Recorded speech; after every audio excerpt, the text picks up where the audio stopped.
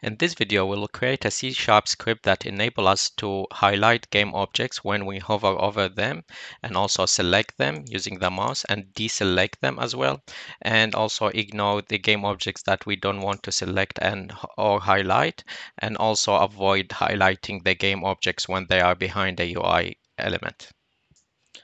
To start, I've created a number of game objects with the plane, and I added materials to them using I created a number of materials in the materials folder under the assets and assigned the materials to the game object. And so now what we need to do is to select the game objects that we need to be able to be selectable and highlight. So in this case, I don't need the plane to be selectable. Everything else would need to be.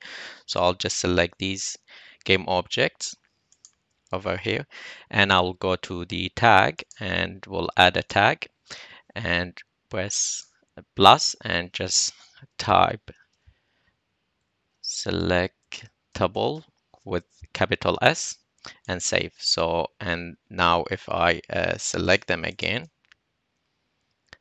not including the plane, and just tag the selectable to them, so they all have a selectable tag. And in the materials folder that I've created, I had two materials. One is magenta highlight and the other one is magenta selected.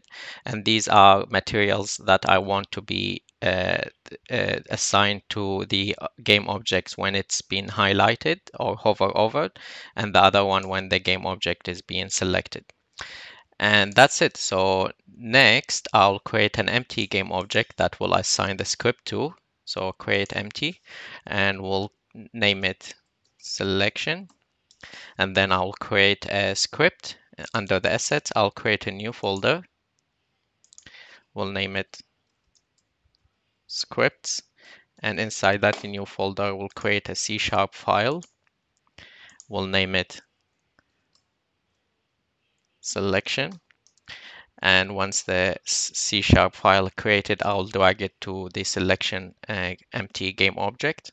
I'll drag it to the selection empty game object and click on it to make sure it's there. And I'll double click on the script to open it in Visual Studio.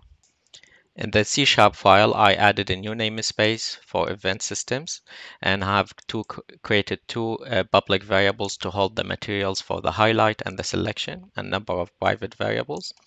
And then this block under the update method, I have a block that handle the highlight.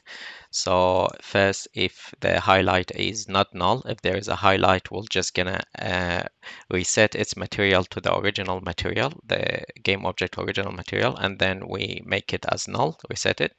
And then we'll create a Raycast, this is the Raycast object, and we'll have a Raycast. And then here in the if block, we'll check if this part here to check if the mouse or the pointer is not over a UI element, because you don't want to select the object behind a UI element when there is a UI element in front.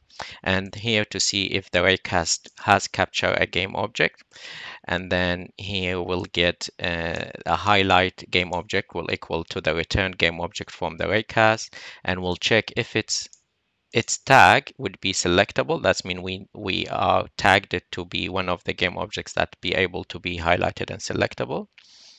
And if the highlight is not the selection, at the first time we do that, we just capture the original material before we apply the highlight. So later we could bring back the original material to the game object, assign it to it when the highlight is not there. So just to keep record of what's previous material was on the game object before we apply the highlight.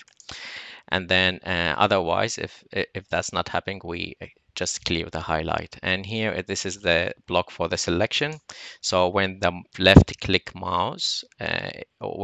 mouse is clicked, and when there is no UI element up front, when the mouse is not on UI element, and here we're checking if the selection is there, not null. We just when the click happen, we set the selection material to the original material we captured over here.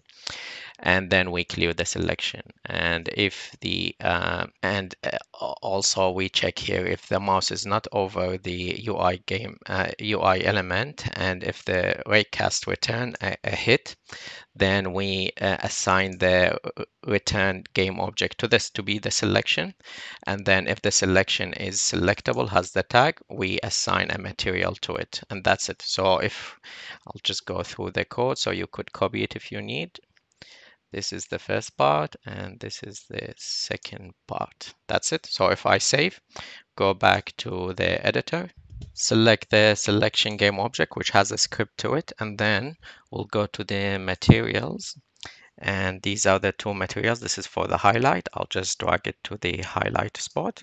And this is for the selection. Sorry, I'll just drag it to the selection material spot. So now if I click the play button, we'll notice if I hover over the game object, they got hovered materials. And then when I move the mouse, the original materials return to them. If I select the game object, it gets selected. And if I want to deselect, I will just select outside, it get deselected. And when there is a button or a UI element, the object doesn't get selected. That's it. Thank you. Please like, subscribe, and click the notifications button to help me make more videos like this.